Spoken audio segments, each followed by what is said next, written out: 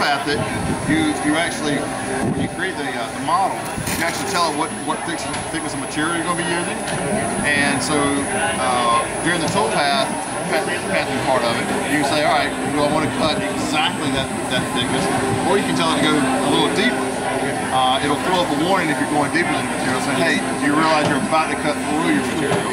And at that point, if it's okay, you hit okay, and it'll actually save it out. So that's all assigned inside the design software. What's the resolution of the machine itself? It's less than 1,000 on this particular one. It's got a lead screw here. The larger machine over here actually has a rack and pinion system. So that would be probably around 3,000 to 5,000.